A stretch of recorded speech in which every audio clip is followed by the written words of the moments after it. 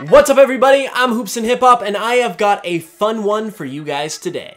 With over 800 Pokemon in existence, there's obviously a lot of information here for fans to try and remember, and there's most certainly a lot of interesting details and things about these Pokemon that you might not have known about or noticed. So today we are going to be covering Pokemon design secrets, and I've got my friend PokeDan with me here today to help me out. Hey guys, PokeDan here. Like Hoop said, we're going to be covering some Pokemon design secrets in this video. These are basically going to be details or features of certain Pokemon designs that are really interesting but also easy to miss if you're not paying close attention. Some of them are intentional, some of them might just be a coincidence. Some of them are funny, but they're all pretty interesting. Hoops and I also did a video over on my channel covering some of the strangest Pokemon species ever. So head over there after this video if you're interested. With all that being said though, let's check it out. Okay, so this first one is one of those unintentional yet funny ones, and that would have to do with Psyduck's nose. If you take a look at Psyduck's nose, it perfectly resembles a ghost, with Psyduck's nostrils being the eyes and then the curvature around its bill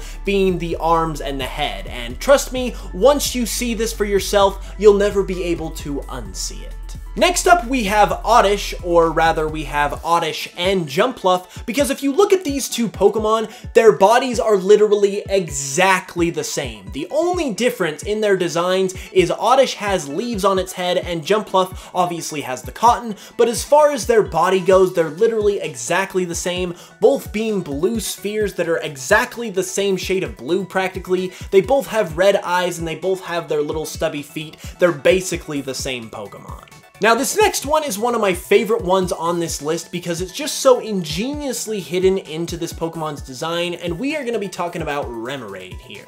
Now while it's been figured out by fans over the years that Remoraid is based on a gun, it's certainly not an obvious thing to see. However, if you take a close look at Remoraid, you'll see just how many features of a gun it truly has in its design. If we take a look at Remoraid's larger lower fin, that's going to represent the handle of the gun, and if we go a little bit up its body from there, it's got another smaller fin that's going to represent the trigger. From there, we can head toward the back of its body towards its butt, and you'll notice a few stripes, and these actually represent the divots in a revolver if you look closely enough. This back portion of its body is also rounded like a revolver as well, and then if you look at the front part of its body and its head, it is shaped in a conal-like fashion resembling that of a bullet. So Remoraid's body is literally a bullet coming out of a gun, complete with the handle and the trigger, and it all blends seamlessly into its design to the point where you can't even really tell unless you look closely. Absolutely genius. Moving over to the Hoenn region, we've got a fun little detail about Zigzagoon and Linoon. So it's been pretty obvious right from the get-go that Zigzagoon features a zigzag pattern as the signature part of its design. But its evolution Linoon also relates to this, and counters it by featuring straight lines as part of its design. Hence the name Linoon. This might be one of the more obvious ones on this list, but we thought it was still fun to mention. Okay guys, this is for sure the one that you have all been waiting for, because we're talking about Nuzleaf. Now, Nuzleaf might seem like a pretty standard Pokemon, but it's actually a unique specimen since it seems to be the only confirmed Pokemon as of right now to have actual nipples. I know this is the type of quality content you guys subscribe to Hoops for, and he wanted me to tell you he is proud to bring you this information. And to round off the Hoenn section of this video, we have Skitty. Now, Skitty evolves into Delcatty through the use of a Moonstone, which might seem kind of out of place at first glance, but if you take a closer look at Skitty, you'll be able to see that it actually has a crescent moon design on its face, which helps to make its method of evolution make a little bit more sense. Moving on to Generation 4, I have the privilege of talking about the god of the Pokemon world, and that would of course be none other than Bidoof and its evolution Bibarel. If you take a close look at the nose and the teeth of these Pokemon, you'll be able to see that it perfectly resembles a cupcake, with the teeth being the base and the outer wrapping of the cupcake, with the big brown part of its snout being the main part of the cupcake, and then its actual nose being a sort of cherry on top. And once again, like Psyduck's nose, once you see this, you won't be able to unsee it, so you're welcome.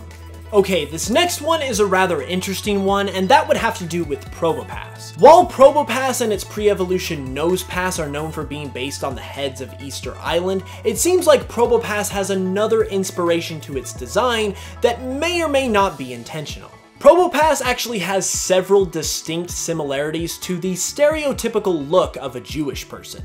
If you look closely, it's got the big hat on its head, which, even though that does come from Easter Island, also represents the big hats that Jewish people sometimes wear. It's got the big nose that can be correlated that with the stereotypical big noses of Jewish people, and it's got the mustache, which once again is stereotypical of Jewish people. I have no idea if this is intentional or not because there's no mention of Jewish inspiration on Probopass's Bulbapedia page, but either way, it's kind of an interesting detail. Now we are going to make our way into Unova with the grass starter Snivy and its evolutions. One of the reasons why people don't like Snivy and its evolution Servine is because they both have legs and arms, and obviously snakes don't have legs and arms. However, when it evolves into Serperior, it obviously loses those legs and arms, and this is actually an ingenious way of showing the snake's evolution over time.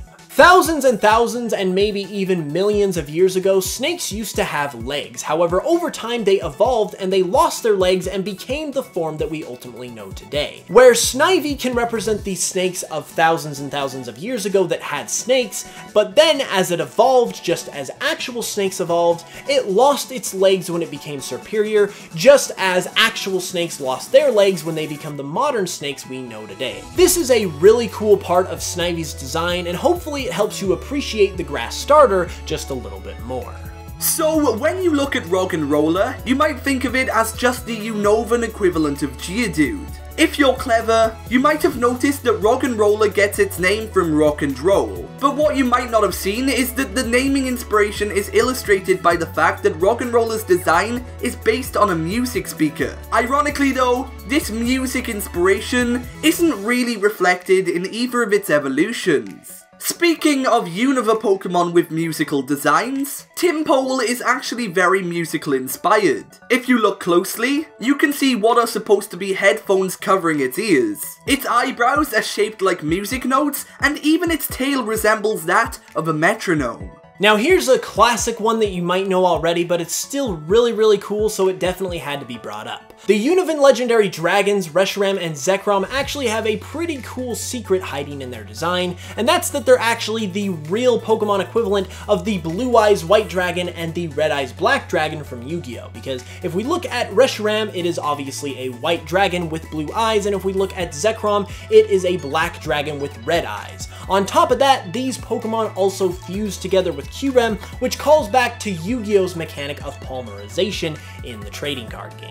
Moving into Kalos now, it's hard for me to decide personally whether or not this one is kind of a stretch or not, or whether it's intentional or unintentional, but I thought it was interesting, so I thought I would go ahead and mention it nonetheless. Some people on the internet have actually pointed out that Froakie actually bears a resemblance to Ben Franklin of all things, and if you take a look at Froakie and stare at it for a few seconds, it's actually possible to see this resemblance. The two circles that are at the tip of Froakie's nose are said to represent Franklin's signature glasses, and the bubbles that are around Froakie's neck and towards its chest are said to represent Franklin's hair as well as his handkerchief that he wore around his neck. And finally getting into the Alola region, we've got one that is pretty well known thanks to all the Sun and Moon pre-release coverage. But it's literally the definition of a design secret, so we're gonna cover it here anyway. The Gen 7 starters, Rowlet, Litten and Poplio, were all found in one way or another to heavily resemble the alchemical symbols of salt, sulfur and mercury. Due to the ever-increasing alchemical undertones of the Pokemon games lately, this was likely intentionally done by Game Freak themselves. Gen 7 also blessed us with the first ever koala Pokemon in Kamala, and despite missing a huge opportunity by not having an evolution, it's still a pretty cool Pokemon. However, while probably unintentional, Kamala also looks exactly like Martin Van Buren, who was the 8th President of the United States. It's also funny that this connection occurs considering Froakie's possible connection to Ben Franklin that we discussed earlier, and the fact that Alola is also a region based on part of the United States. And there we have it, everybody. Now this video was honestly a blast to make, and I really hope you guys found at least a few of these details interesting. If you did, be sure to give the video a like and let me know down in the comments below which one of these details was your favorite. I also want to go ahead and take a moment to thank PokeDan for joining me today. My man, it was a lot of fun. No problem, man. As I said earlier, Hoops and I also made another video over on my channel covering some of the weirdest Pokemon species that currently exist. So if you want to check that out, you can click the iCard or the link in the description to follow us over there. Thanks again for having me, Hoops. Anytime, man. Okay, well, I'm actually gonna go ahead and head over to Dan's channel now, so if you're new here, be sure to subscribe for more new Pokemon videos every Tuesday, Thursday, and Saturday. I will have a new one on Tuesday, so be sure to hit the notification bell for that, and I will see you guys over on Dan's channel. And until the next one here, as always, I will smell you guys later.